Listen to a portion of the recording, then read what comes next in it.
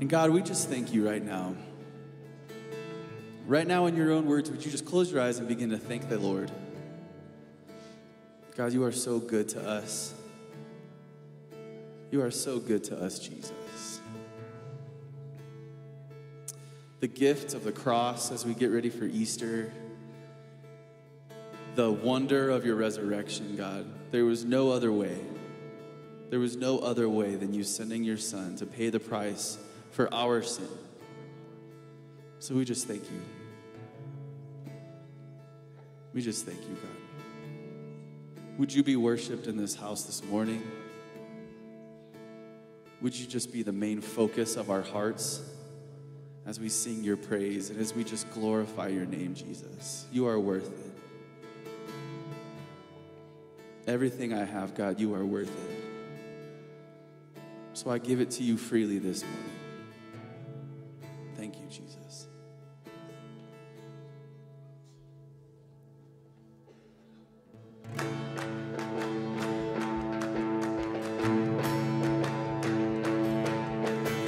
Do you see what I see? Do you see what I see? I see lightning, I hear thunder.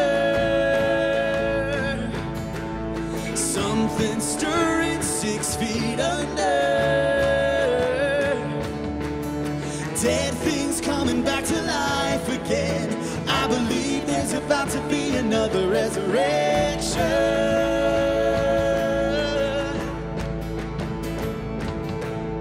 I see signs and I see wonders. I see bursts of living color. Dead things coming back to life again. I believe there's about to be another resurrection.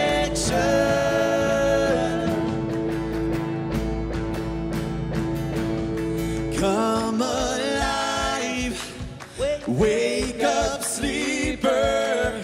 He is risen, and we are risen with him. Hey, hallelujah, it is finished. See the grave, nobody in it. Dead things coming back to life again. I believe there's about to be another resurrection. Resurrection. Come alive. Wake up, sleeper. He is risen, and we are risen within paradise. One wide open. He is risen, and we are risen with him. Come alive. Wake up, sleeper. He is risen, and we are risen with him. Paradise flung wide open. He is risen, and we are risen with him. We are risen with the Lord.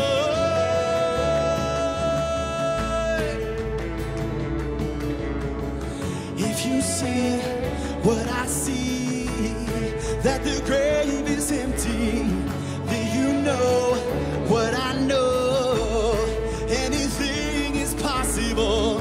If you see what I see, that the grave is empty, then you know what I know. Anything is possible. Do you see what I see? Yes, do you see what I see? Do you see what I see? I see signs and I see wonders. Do you see what I see? I see lightning,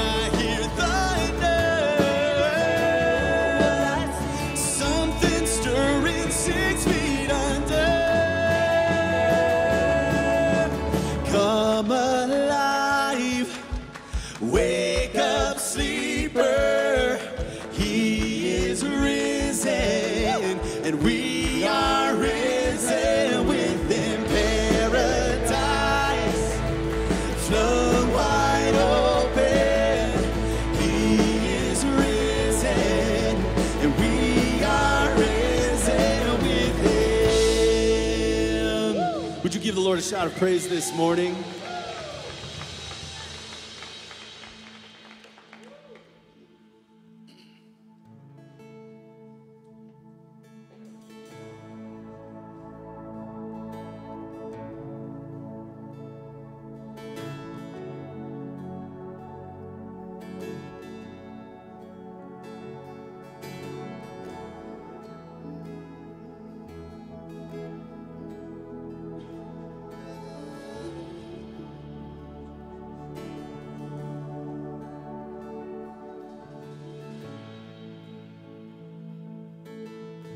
There was a moment when the lights went out,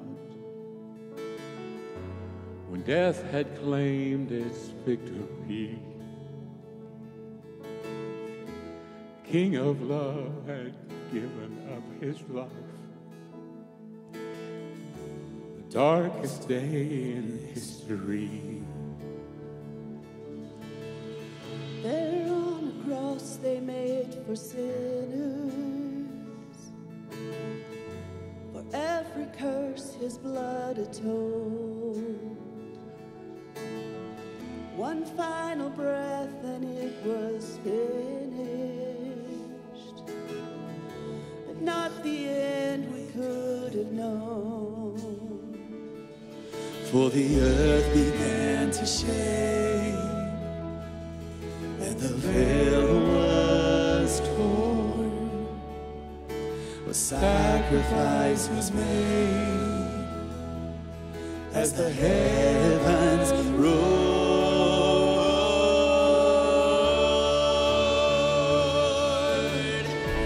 Oh, hail King Jesus! Oh, hail the Lord of heaven and earth! Oh, hail King Jesus! Oh, hail the Savior of the world!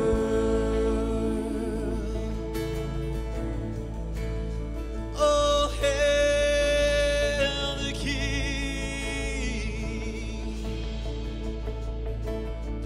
There was a moment when the sky lit up,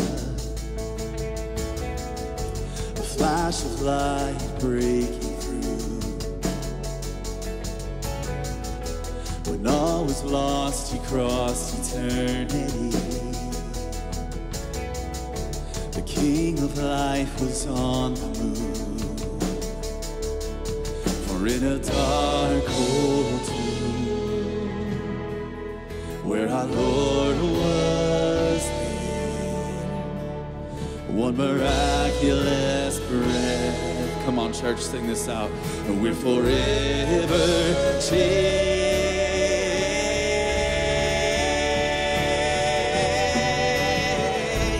Oh, hail King Jesus! Oh, hail the Lord of heaven and earth! Oh, hail King Jesus! Oh, hail the Savior of the world! Oh, hail King Jesus! Yes.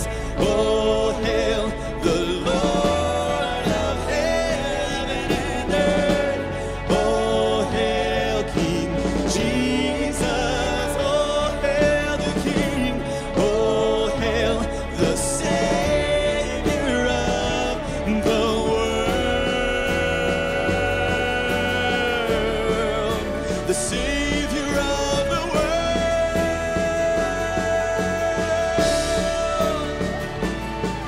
Let every knee come bow before the King of Kings. Let every tongue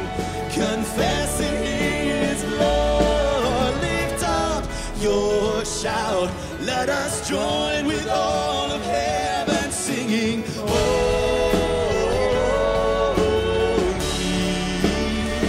We sing out, holy.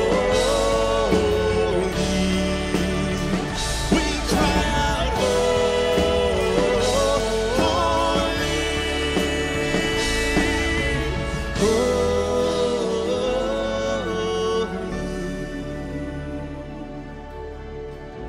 oh, hail King Jesus.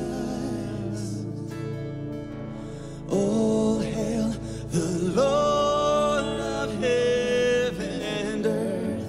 Oh, hail King Jesus. Oh, hail the Savior of the world.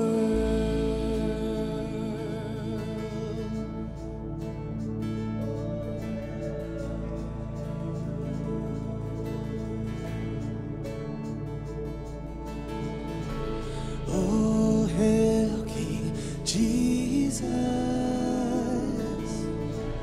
Oh, hail King Jesus. Oh, hail King Jesus. Oh, hail King Jesus.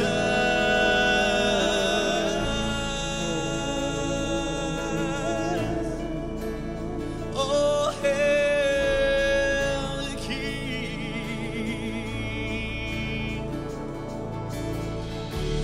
Oh, hail King Jesus. Oh, hail the Lord of heaven and earth. Oh, hail King Jesus. Yes. Oh, hail the Savior of the world. Oh, hail King Jesus. Oh, hail the Lord of heaven and earth. Oh, hail King Jesus. Oh, hail the Savior of the world. Oh, hail King Jesus. Oh, hail the Lord of heaven and earth. Oh, hail King Jesus. Oh, hail the Savior of the world.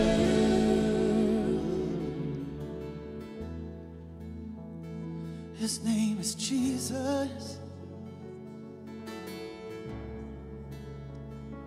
Precious Jesus. Hey.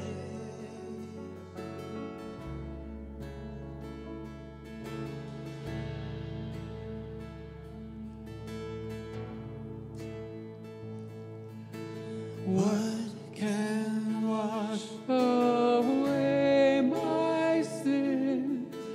Nothing but the blood of Jesus.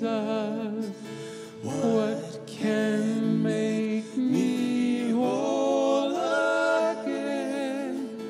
Nothing but the blood of Jesus. And oh, precious is the flow that makes me white as snow. No other fount I know. Nothing but the blood of Jesus.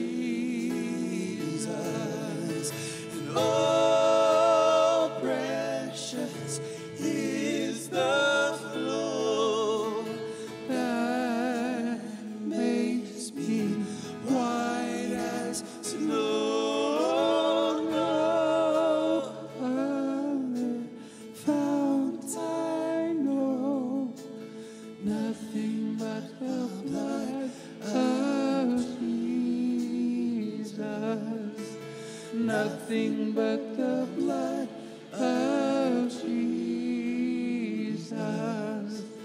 Nothing but the blood of Jesus.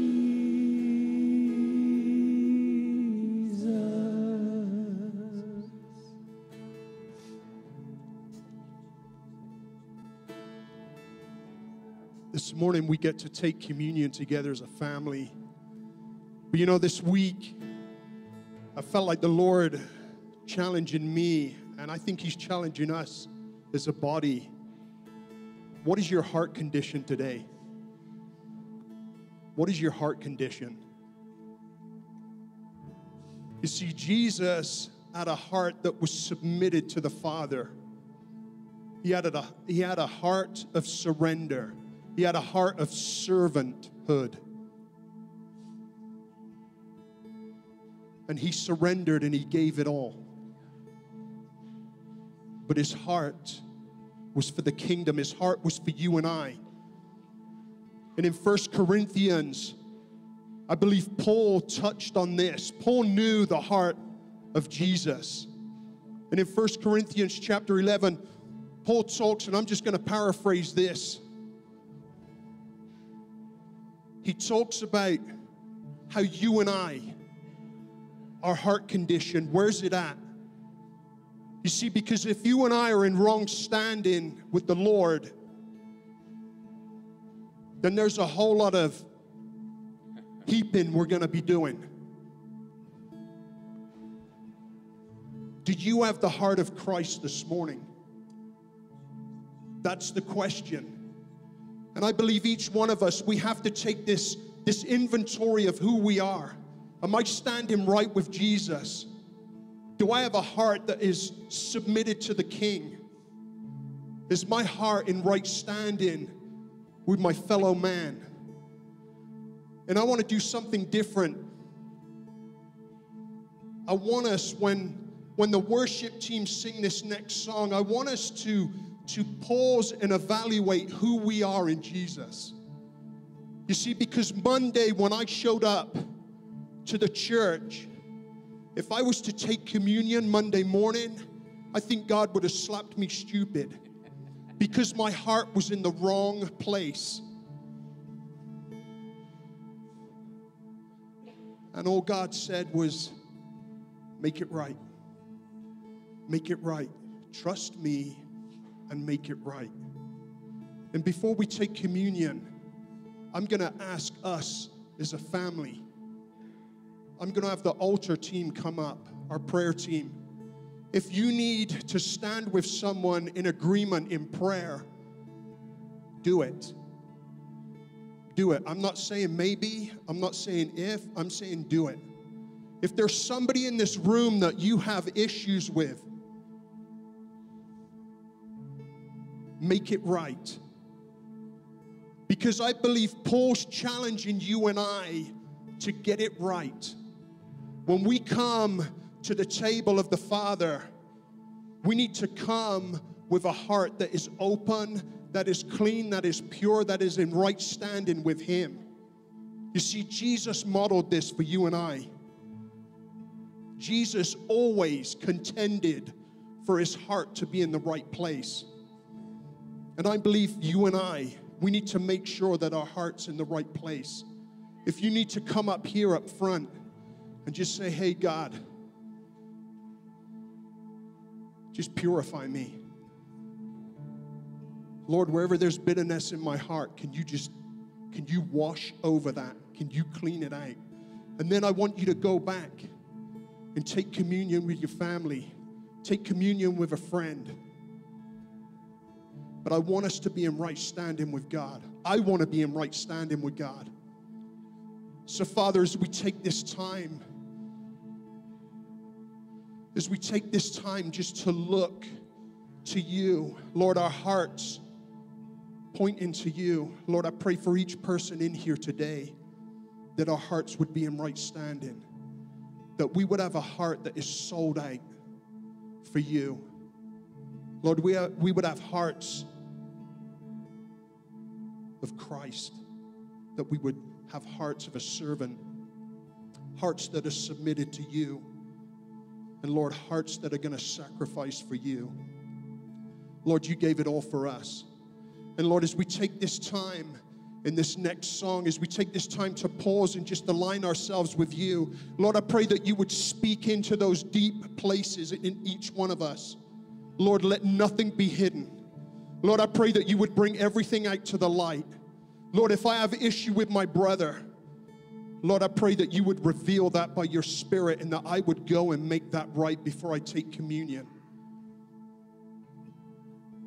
And Lord, I pray that you would move in a mighty way, that as we take communion as a family, Lord, we do it in right standing because you are a God of right standing. And Lord, we want to be in right standing with you. Because Lord, with that right standing, there is a blessing that you want to deposit in this house today. So Father, as we take this time to evaluate who we are, Lord, let us not do this nonchalantly. Let us not skip over this, but Lord, let us have right hearts. Lord, I want clean hands and a pure heart. And I want to be in right standing with you in the name of Jesus.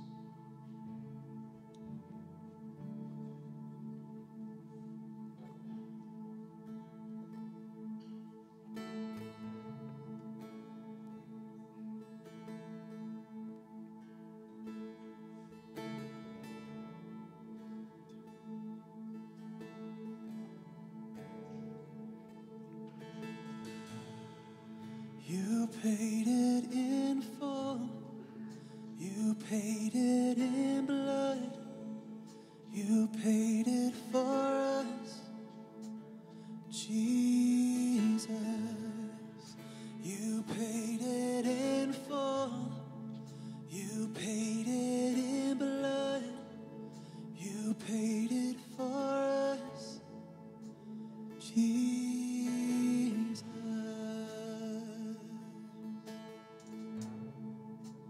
Jesus.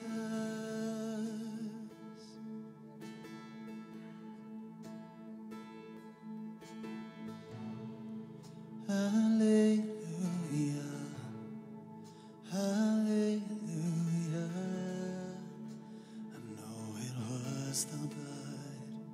Could have only been the blood. Hallelujah. Hallelujah. I know it was the blood. Could have only been the blood. Could have only been the blood.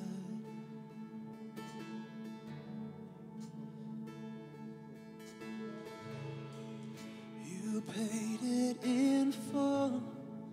You paid it in blood. You paid it for us, Jesus. You paid it in full. You paid it in blood. You paid it for us, Jesus.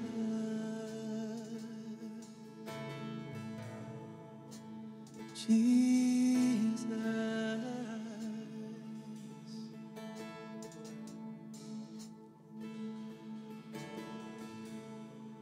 Hallelujah. Hallelujah. I know it was the blood. Could have only been the blood. Hallelujah. Hallelujah. I know it was the blood. Could have only been the blood. Could have only been my Savior's blood.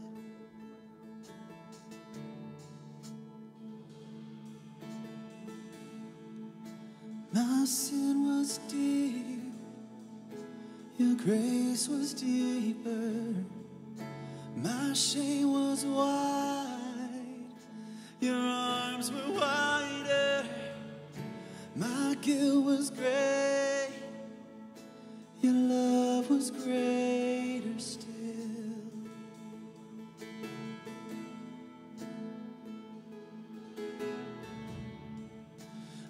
sin was deep, your grace was deeper. My shame was wide, your arms were wider. My guilt was great, your love was greater still.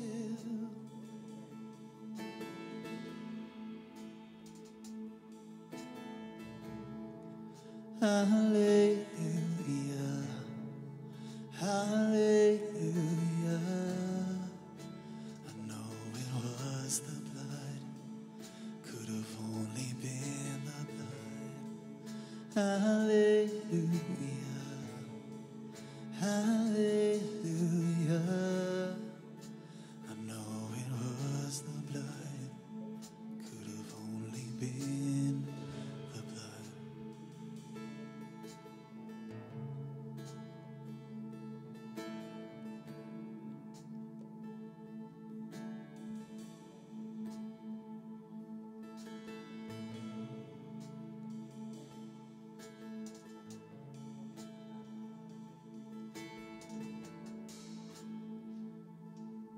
On the night Jesus was betrayed, he took bread and he broke it. He said, "This is my body broken. This is my body that I give for you. This is my body given for you. Take, eat."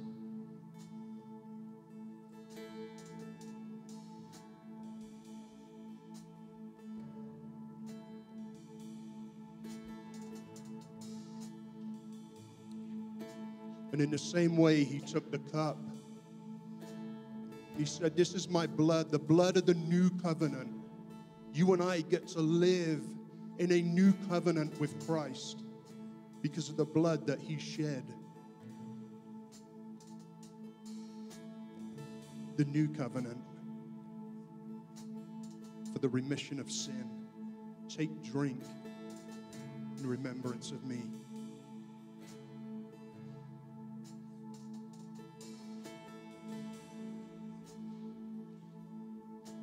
Father, as we enter in to the season of remembering all that you sacrificed for us, all that you sacrificed for us. Lord, you came and you made a way when there was no way. You gave it all when nobody but you had anything to give. When we didn't deserve it, you came so we could have the abundant life with you. So, Father, my prayer is, Lord, that each one of us, we remember the greatness of what you've done. And Lord, you continue to pour out your greatness. You continue to move in our lives in a mighty way. Lord, we could not do life without you. So, Father, as we celebrate Resurrection Sunday, as our eyes look forward to that, Lord, we're celebrating right now. This isn't a dark place, but it's a place of victory. Lord, you came and you conquered so we could conquer, so we could have life in you, this great life that you've given us. Lord, I pray that each one of us, Lord, would grab a hold and never let go. And Lord, today we celebrate Jesus Christ. There is no name greater than Jesus Christ, and we celebrate who you are, and we rejoice who you are. Lord, would you just come? Would you just fill our hearts with your joy and with your love and with your peace? And Lord, would you just move in this house today as we celebrate Jesus, Jesus, Jesus. Amen, church? How great is our God? Sing with me, how great is our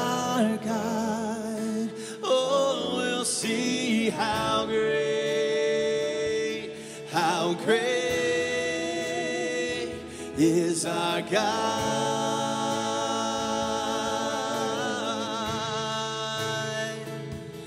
How great is our God.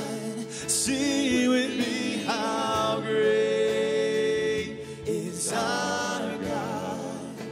Oh, we'll see how great is our God.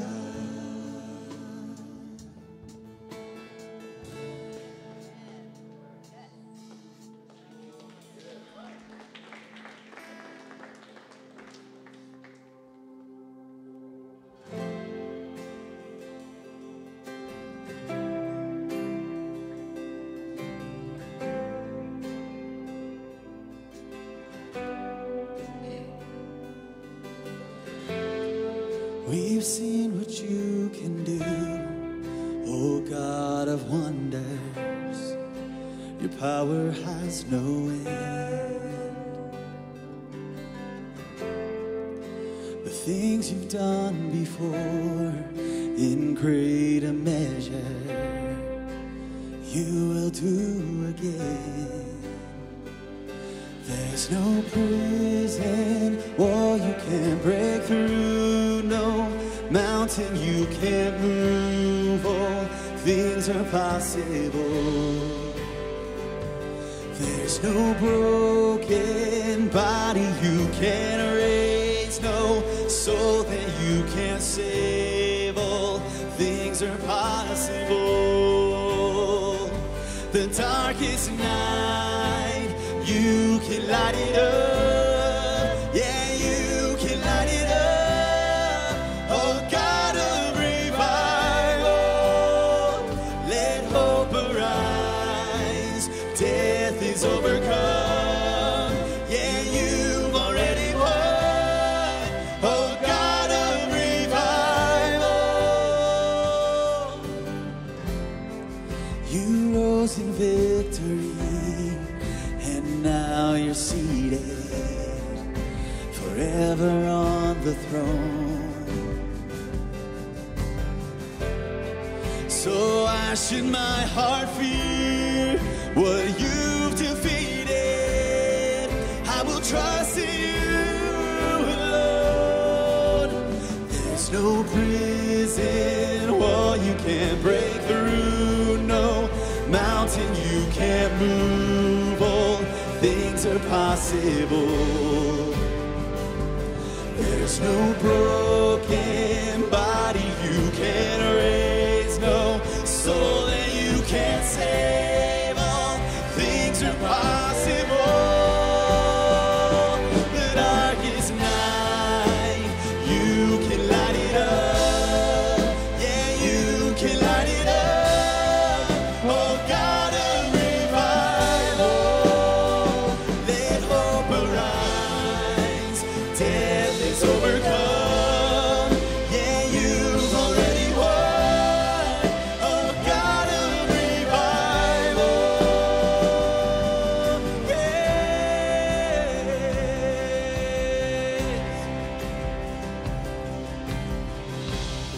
Come awaken your people. Come awaken this city. Oh God of revival, pour it out, pour it out. Every stronghold will crumble. I hear the chains hit the ground. Oh God of revival, pour it out, pour it out. Come awaken your people. Come awaken this city. Oh God of revival, pour it out, pour it out. Every stronghold will crumble. I hear the chains hit the ground. Oh God of revival, pour it out, pour it out.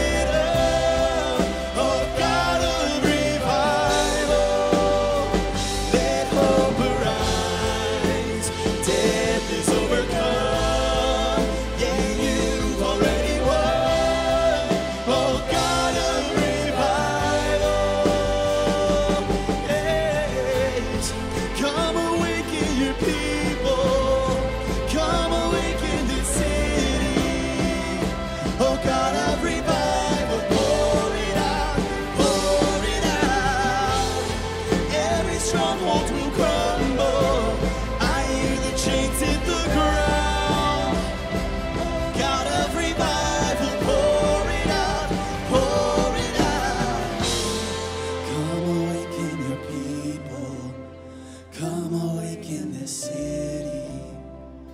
Oh God of revival, pour it out, pour it out. Every stronghold will crumble. I hear the chains hit the ground. Oh God of revival, pour it out, pour it out.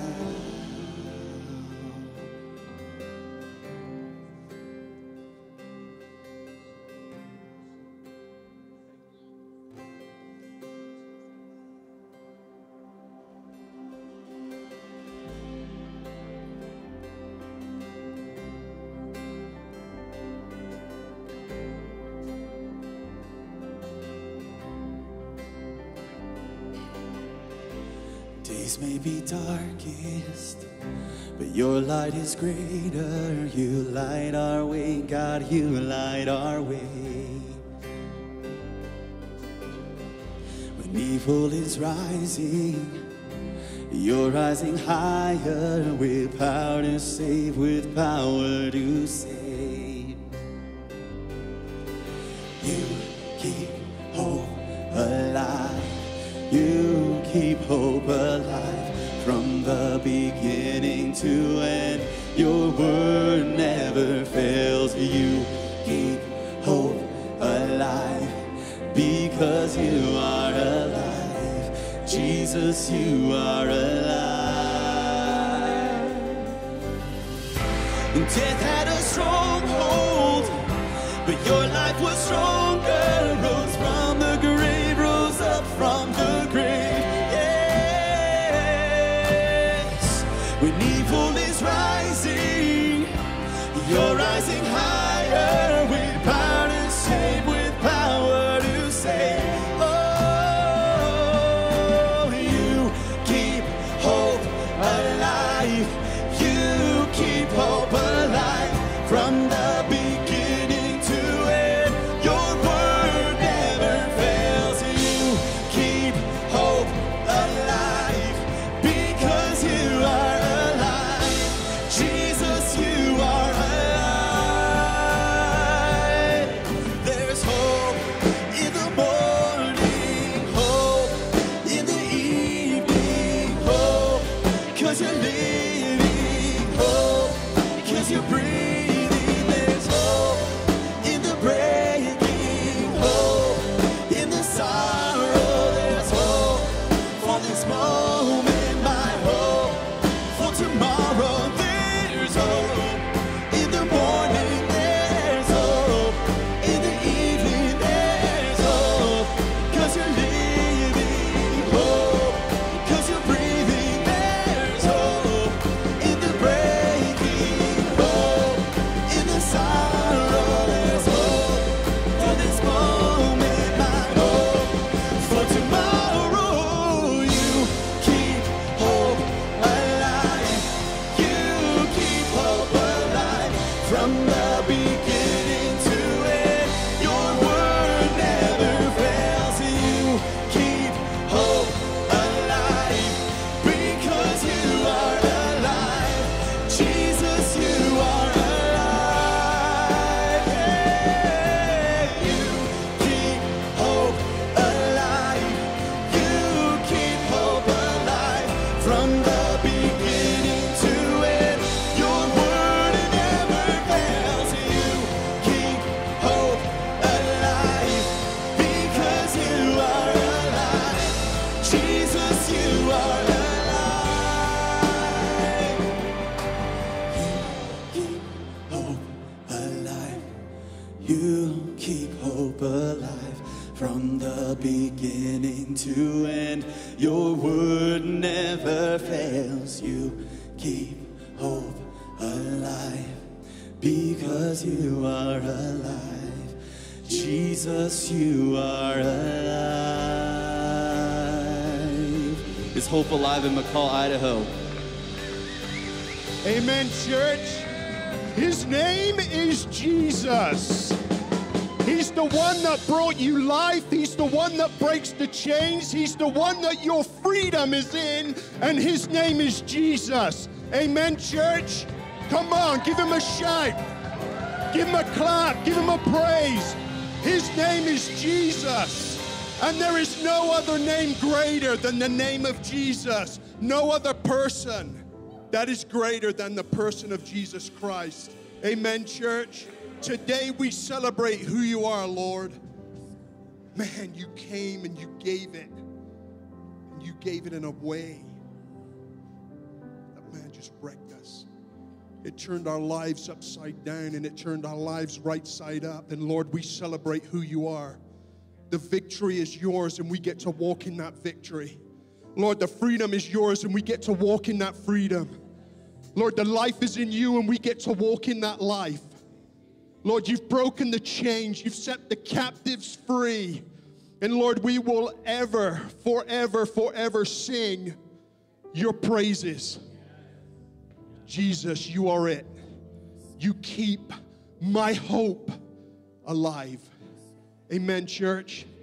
Give someone a high five next to you. Tell them Jesus is your hope today. Open your Bibles to Matthew chapter 21. There you go. And if you're a guest, I'm sorry you came today. No, I'm just kidding. No, seriously, we're so glad to have you. And if you're online watching us today, we just want to give a shout out. Oh, by the way, hey, would you give a shout out to my wife, Heidi, who's online today? Actually, hopefully she'll actually be here, but she'll see it anyway. So for those of you, if you're wondering where she is, we're taking a season to allow her to be down in the valley where there's no snow and it's warmer. We got a little apartment down there. We're getting a little bit of time together down there. It's working out for us on our days off to have a break, and then Samuel and I come back up here. And she's staying down there so she can get healthy, and she's spending a lot of time at Walmart and Target walking around. And if you've seen our Target video, you know she's getting a lot of exercise at Target because you can do that. So if you're wondering, we're doing great, we're doing fine. And by the way, she's actually doing church at home and hosting down there and being a part of a intercessory prayer on Sunday mornings. If you want to know more about that, let us know. And so she is actively engaged with us down there while she's doing that. And also, she's getting to enjoy that there's no snow. If that were a thing. Well, it is Palm Sunday, and I want to talk today about this amazing event that you probably have heard. I know I've preached it a number of times. But I want to take a look as we are concluding our series on the life of Christ. I want to talk about, as we've explored who Jesus is and the way that he came and the way that his message was right side up in an upside down world and the way that Jesus approached everything affected people so differently. There were those that immediately fell on their faces and were like, Lord, Lord, and then there are those that had the opposite reaction to him. And do you know that still today, over 2,000 years later, people still have the same kinds of reactions to Jesus? There are those that immediately receive his grace and fall on their face and say, Lord, Lord, and there's those that cuss him and swear at him, and even those that would use his name as a cuss word. And we talked about that a couple weeks ago. But we all respond to Jesus one way or another, and I want to take a look at that today. Matthew chapter 21. Now when they drew near Jerusalem and came to Bethphage at the Mount of Olives, then Jesus sent 2 disciples, saying to them, Go into the village opposite you, and immediately you will find a donkey tied and a colt with her. Loose them and bring them to me. And if anyone says anything to you, you shall say, The Lord has need of them, and immediately he will send them.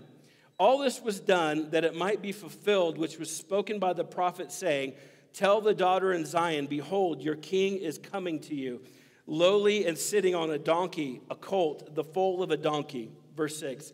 So the disciples went and did as Jesus commanded. They brought the donkey and the colt and laid their clothes on them and set him on them.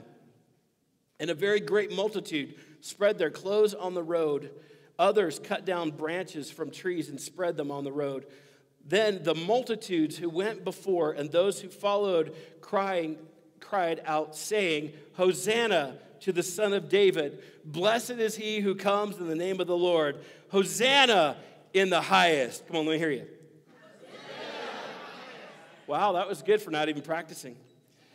And when he had come into Jerusalem, all the city was moved, saying, who is this? So the multitude said, this is Jesus, the prophet from Nazareth of Galilee. So when Jesus arrives on the scene, now he'd been around, his reputation had gone before him, many had already seen him, many had been touched by him, many had been offended by him. But this is the Sunday before his betrayal, his death on the cross, his burial, his resurrection on the third day. And this is the lead-in to what many call or have called for centuries Holy Week.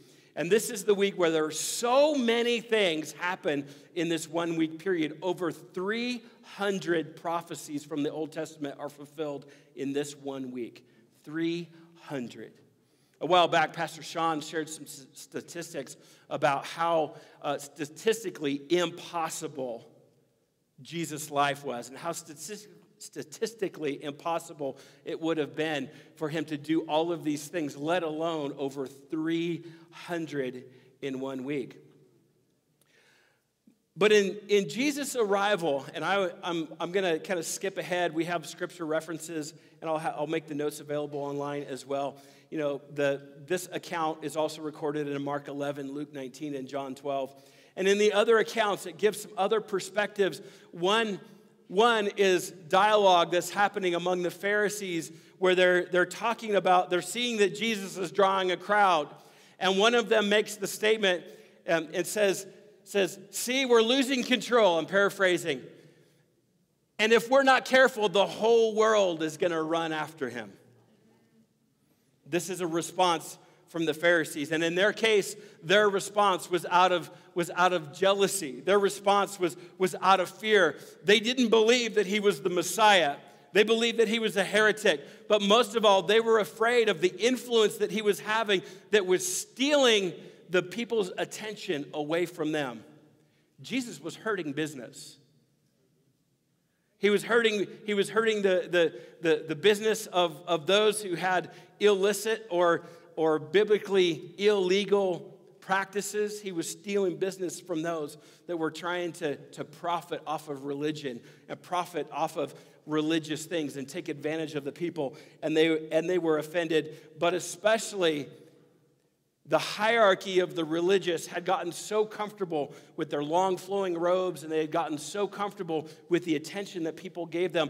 They would stand out in the marketplace and they would pray out loud, not because they wanted God to hear, but they would pray out loud so everyone could see and hear how spiritual and special they were. And now comes this carpenter, this poor person that his followers are calling a rabbi. And he's not behaving the same way. And while he's not behaving the same way, he's not putting on a show, there is a show. Blind eyes are being opened. Deaf ears are hearing again. The lame are walking. People are being changed and transformed. The demon-possessed are being set free at a word. At his word. And the response of so many is so different. In fact, as the people are shouting, Hosanna, the religious folks go to Jesus and they say, you shouldn't let your disciples cheer like this. And Jesus' response is, if they don't cry out, the rocks will. Because what's happening here in your midst is greater than even you can imagine. And some were getting it, some weren't, but many were just drawn and they were attracted to see what was going on. And so you probably have heard me share this before, but there's really three people around Jesus. There's his followers. Now, there is a difference between someone who's just following along with Jesus and someone who's following Jesus. And when I say there's followers, we'll say disciples because that's the word that he used, which, by the way, Jesus didn't use the term Christian. He didn't call us to be Christians. He called us to be disciples. And, you know, in our culture, Christianity and Christian has taken on so many different meanings. In fact, there are so many people that identify as Christian. But let me just say something that might hurt some feelings. Just because you identify as something doesn't make it true. But there were his disciples, his followers, and then there was the crowd, those that were drawn, that wanted to come see something. They were the spectators. And then there were the other folks, and today we're going to call them the offended or the critics. And I think we can relate to this in this day and age where you can listen to someone speak, or you can see someone post something online, and immediately you have all three. You have those that agree, you have those that are just hanging out, and then you have those that become critics. And it's amazing these days. I saw someone recently just post something. It was just like a public service thing in the community. They saw someone doing something they didn't like, so they said something. And the amount of backlash and hatred that came, and it had to do with someone littering. And not that I agree with how the whole thing went, but just the amount of criticism and anger and hatred, it really reveals that there is an offended spirit that is resting on our culture. And the offended spirit isn't just offended with what someone believes or doesn't believe. It's offended with truth. And if truth hurts your feelings, then you're offended. I have bad news for the world. The truth hurts. Because truth is truth, and there's only one truth. And Jesus said that if you are his disciples, if you do what he has taught, then you will know the truth, and the truth will set you free. I hear that quoted a lot by folks who don't actually know the truth. And they're the same ones that are offended when you don't adopt their truth. But here's the thing. There is really only one true. There is only one true. And we have gotten into this whole thing, well, that's their truth. No, that's their opinion. That's their feeling. That's their position. That's their perspective. Fine. Fine. If you want to quack like a duck, have at it. But truth is truth. The truth is truth. And if that offends you, I love you. Jesus loves you. But he came to bring the truth, so the truth will set you free. But what Jesus often faced, and the reason why Jesus was so polarizing, is that people had developed their own truth. They had developed their own perspective. They had taken the law, they had taken their religion, and they had fit it to be comfortable for them. They had fit it to prosper them, and so that they could thrive in it. And then if anyone came along, and even if someone came along and said, this is what the truth says, and it contradicted what they held, what their truth was, immediately they got offended to the point of yelling, crucify him. See, even in this crowd, even the spectators, many of the same people on this day that were shouting, Hosanna. Here comes the king, Hosanna. And they were whooping it up, and they were throwing down their cloaks and throwing down palm branches, and they were cheering. Many of the same people who were shouting Hosanna shouted, crucify him just a week later. Because somewhere between the thrill of arrival and the realization of who Jesus really is, the truth of who he was, somewhere in there was a change in their reception of Jesus. How do we receive Jesus? Well, his followers, they worshiped him, they participated, they were obedient to his word. John 8:31 says, let me just read it. Then Jesus said to those Jews who believed him, if you abide in my word, you are my disciples indeed, and you shall know the truth, and the truth shall make you free. Jesus goes on to say that his disciples are those, paraphrasing, are those who behave like him and do like him and live like him. And you know, when Jesus came, one of the offensive parts of his message is as he came and he started challenging their 600 and some rules that they had taken out of the law. And they thought that he was saying that the law didn't count, but then he makes this statement, I have not come to abolish the law, I have come to fulfill it. You see, in mankind's, all of man's effort and everything that man had tried to do with the law, on our best day, keeping the rules doesn't fulfill the law. You have to become the fulfillment of the law in order for the law to work out. So Jesus comes with this message, and he says things like, you've heard it said, thou shalt commit adultery, but I tell you that if you just lust in your heart, and everyone went, oh. I mean, the non-spiritual people in the room. Oh. You've heard it said, thou shalt not kill, thou shalt not commit murder, but I tell you, if you hate, now everybody go, ugh. Because that word hate doesn't mean despise. The Greek word means to love less. So if you want to raise the bar even higher. So Jesus came in and he presented these regulations and these rules, these laws that they had been trying to follow. And he's coming in and saying that's not enough. He says, you have the law, but you're lawbreakers. You can't even keep them. He makes this statement. He says you basically, well, the modern translation is you throw out the baby with the bathwater. It says you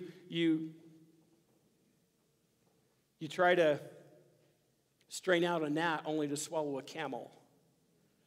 They're trying to go after all these religious practices and all these things, and Jesus is coming with a different message. His message isn't change your behavior. His message is change your heart. And listen, in human nature, we get a little offended when someone comes with a rule book. We get really offended when someone says that we need to change who we are, how we think, how we believe. And listen, this is not a popular church growth sermon. That's why I'm not preaching it on Friday. Because in our human nature, we want the message that says, come as you are. Come as you are. God just loves you and all of your sin and all of your stuff and all your things. And yeah, just come just the way you are. And here, we'll promote you. And we'll just make life good, and you can have a Learjet, and you can wear a nice suit, and you can do all of these things. Oh, and try to stop cussing. Try to appear nicer. Here's a bumper sticker. This will make you look holy.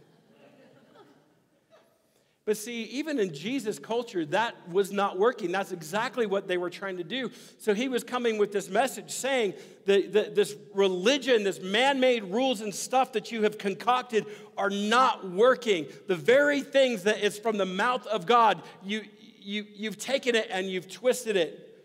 It's not enough to try to keep the rules. You have to change from the inside out. And the folks who knew the law, the folks who were waiting and expecting the Messiah to come and save them, couldn't take it. They rejected Jesus because Jesus came and had a message that said, you want to be righteous? You want to be righteous? Let me change you. Pick up your cross. Die to yourself. Lay down your life. Love your enemy. Bless, don't curse. And it was all of these things that Jesus presented, and he said, if you do these things, you're my disciples, and then you will know the truth, and the truth will set you free. See, his followers were those that could accept that Jesus was the only way. He said, I am the way, the truth, and the life. No one comes to the Father except through me. And that confronts a whole lot, doesn't it? We want the highway to heaven. I won't sing another song that's highway to somewhere else, because that would offend you, and you would. But there's other great churches in town if you do get offended. And then there's the spectators, and the thing about the spectators, and I would say that there's a lot of spectators still today, Pastor Sean. And the spectators are those that are drawn to the show. Those that know that there's something good there, They really know they should be there, but they haven't really bought in. They're not ready to be a disciple.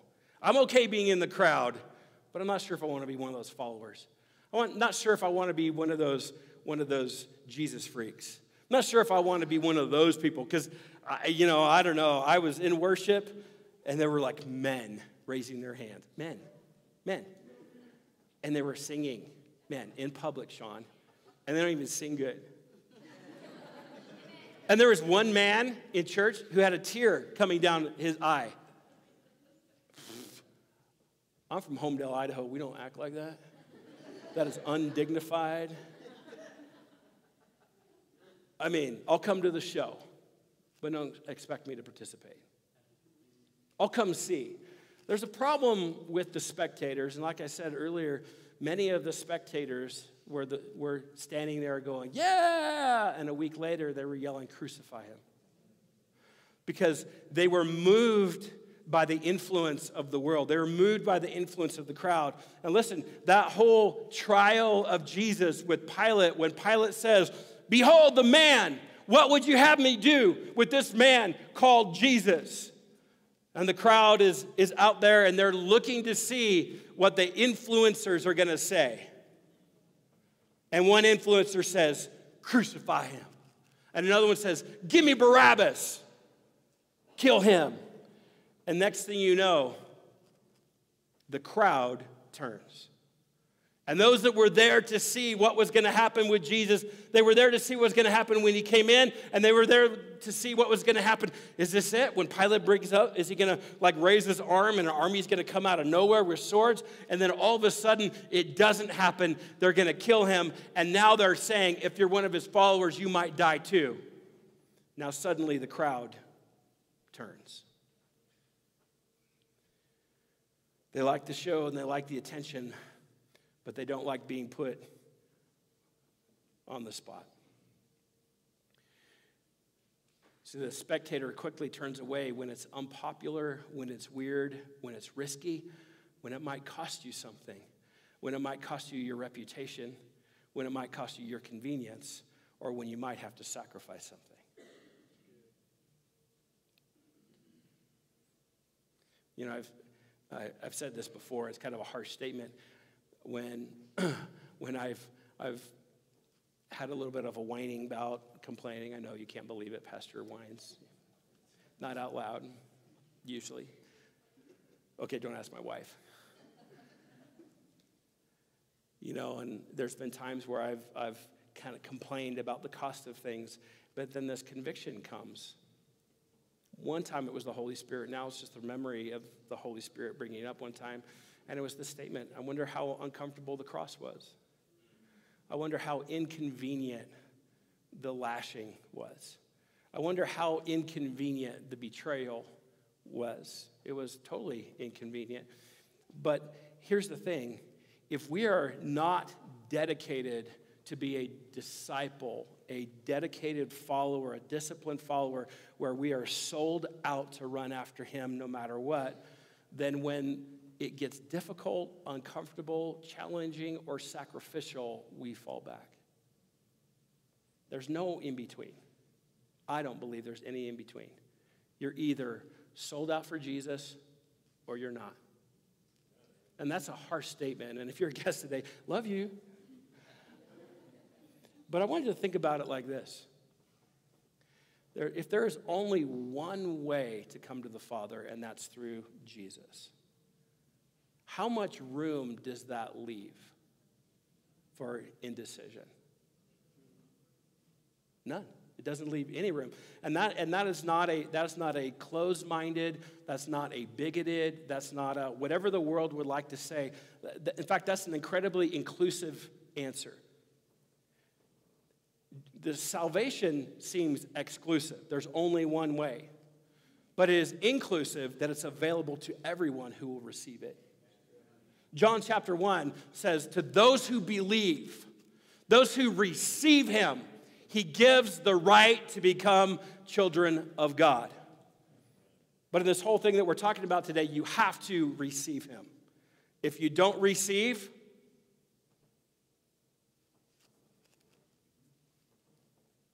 then then the right's not there. Then the consequence isn't there. And then, of course, I could spend more time talking about the offended, but I want to cheer you up before we go. Mark 10, assuredly I say, whoever does not receive the kingdom of God as a little child will by no means enter it. Many of those that were offended because Jesus was accepting tax collectors and sinners and little kids, and he was hanging out with the unpopular, and it wasn't all about the pretty crowd. Not everyone had perfect teeth. Not everyone was dressed right, looked right. You know what? I don't think Jesus' services were right on the clock, Pastor Sean.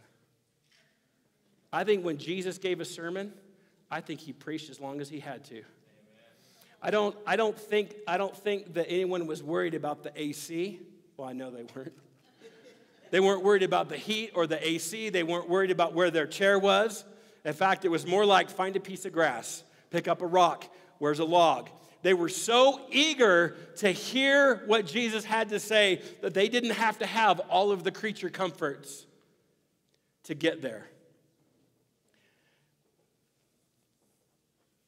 Okay.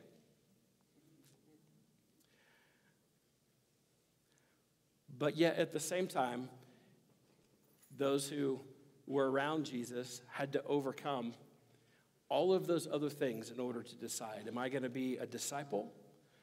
Am I going to be a spectator? Or am I going to be offended? And many were offended because Jesus picked those that they wouldn't.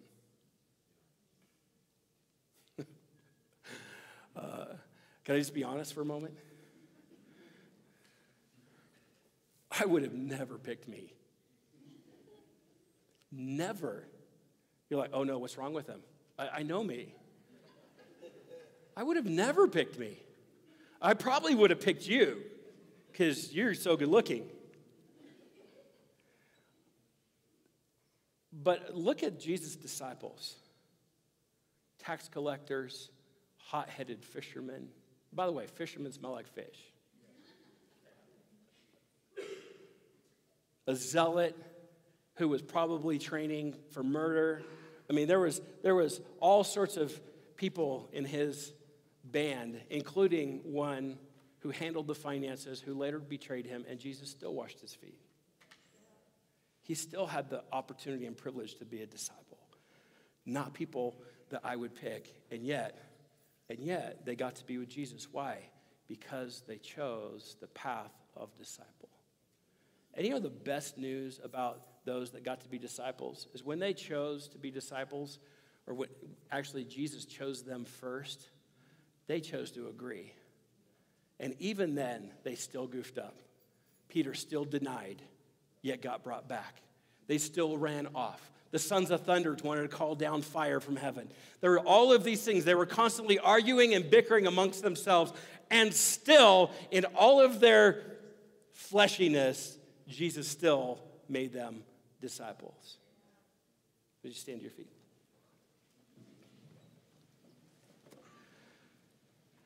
Okay, Pastor Sean, you have 4 minutes to wrap up the service. Hey, I want to... some of this was pretty pointed today. And here's really what we should take away. The invitation is inclusive. The invitation to Christ is inclusive. In fact, I believe that as a disciple, we should never pick and choose who we think is going to come into the kingdom. We should assume he wants them all to come. You want to know why? Because the scripture says it's not his will that any. But what about predestination, Pastor? Yes, he predestined that all who would receive him, all who believed, would become children of God. Those who don't, that's the exclusivity. Those who reject him, those that are offended, those that still want to walk on both sides of the fence. The problem is you can't be a disciple and offended at the same time.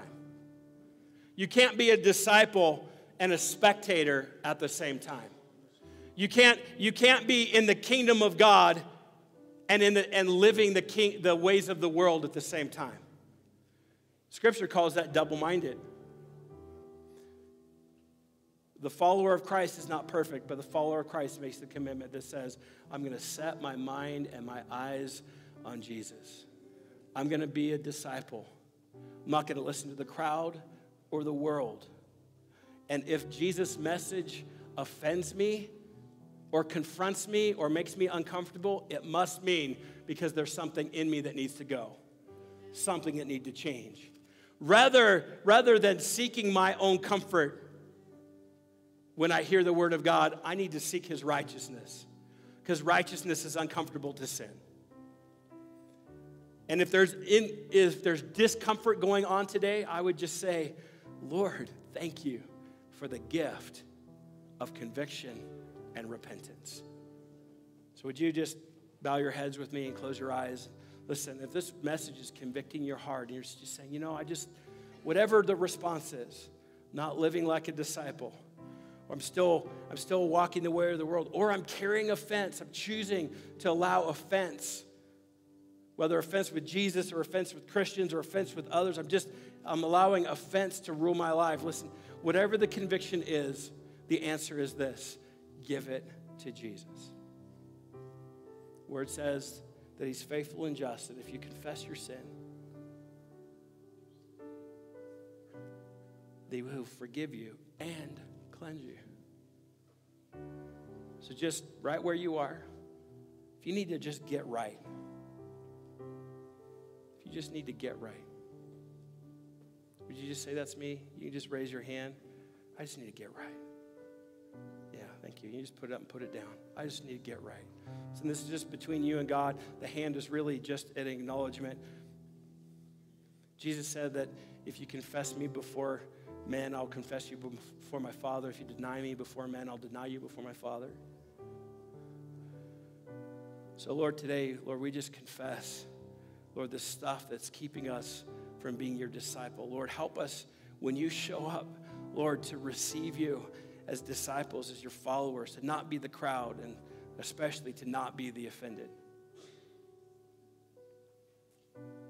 And Lord, whatever it is in our hearts, whatever it is in our lives that's out of alignment, according to your word, Lord, bring us into alignment the way only you can do through your Holy Spirit. So Lord, we ask that you would do this in Jesus' name. Amen.